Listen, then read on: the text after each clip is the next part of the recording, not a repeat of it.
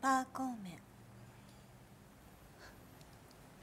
ンいいと思います。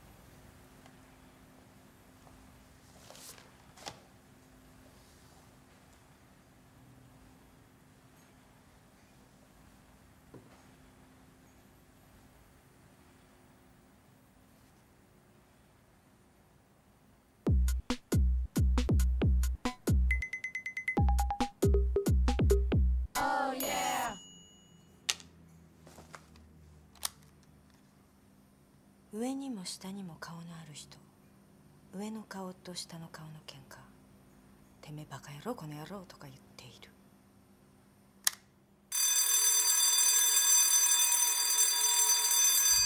じゃあイタリアンハンバーグセットで。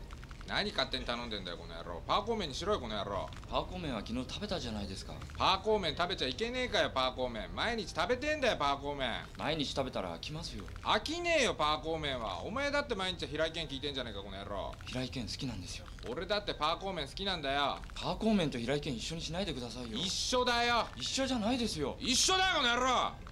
一緒です。すいません。モンキーレコード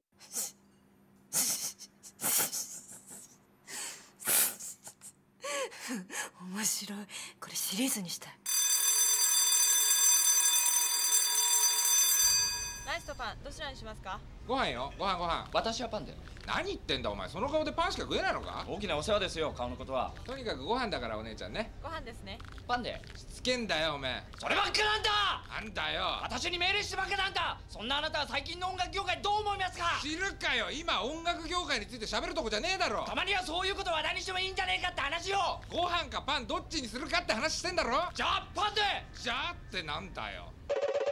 モンキーレコード